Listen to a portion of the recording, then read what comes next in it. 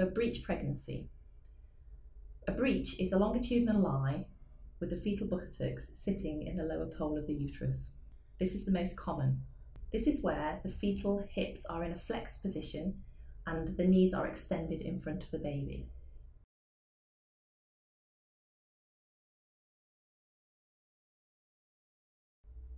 A complete or a flexed breech is where the hips and the knees are both flexed.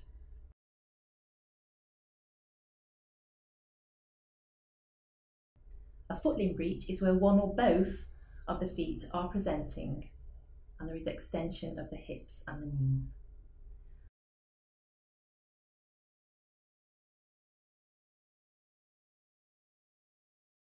And finally, there is a kneeling breech with one or both hips extended and the knees are flexed.